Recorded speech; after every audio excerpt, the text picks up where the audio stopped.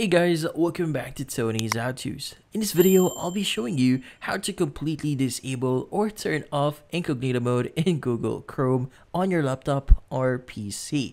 But before we start, hurry up and check out our latest software just under this video. So let's get started. So how do you disable or turn off incognito mode in your Chrome? Well, what we need to do first is we need to actually access our browser. So typically in our browser at the top right here, when you actually click on three-dot icon, you should have the new incognito button here, and whenever you access it, as you can see, I could still access it, but there are going to be some settings that we could do to actually remove that. But in this case, in some cases, you might want to remove that functionality for some reason. So in this case, all we need to do is we need to access a setting in Windows. So in this case, at the bottom left here, what you need to do is go to the type here to search and just type in the following, which is going to be reg edit. Now in this case, it's going to say registry editor here. Let's go ahead and click on it. And from here, click on yes if it requires any further permissions. Now from here, what we need to do is we need to look for HKey local machine and expand it. And from here, look for the option that says software, expand it as well. Now from here, under software, what we need to do is we need to look for the folder that says policies. From here, you want to expand it. And from here, you need to right click on it. And from here, what we need to do is we need to create a new one.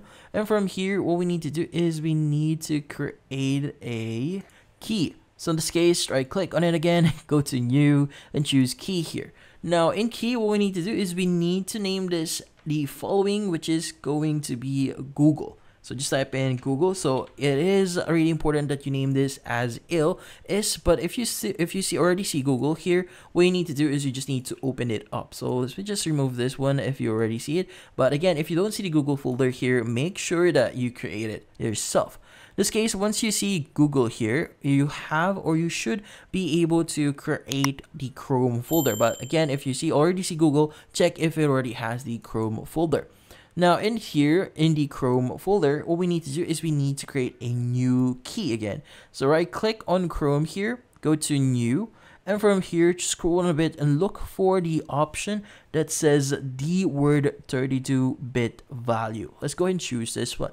Now we need to name this really important, so the name itself should be exactly what I'm going to show you, which is going to be incognito mode availability. So in this case, it's really important that the name itself is exact the same way that you see on my screen here, because Google Chrome would actually look this specific policy or key here or value. So in this case, it's going to be incognito mode availability. In this case, let's go and click on anywhere. Now we need to set this value here, so let's go ahead and right click on it, and from here what we need to do is we need to click on modify. Now from here, what we need to do is we need to set this in the value data into 0, just make sure that we actually disable that. And from here, what we need to do is we just need to click on OK. And from here on, you're actually pretty much ready to go. Now, the last thing you need to do here is you just need to restart your PC. And once you've restarted your PC, that would actually turn off your incognito mode in your Google Chrome.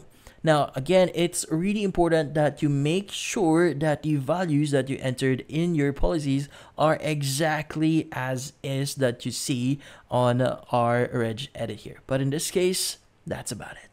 So, if you found this video helpful, hit the like and subscribe button and watch our next video.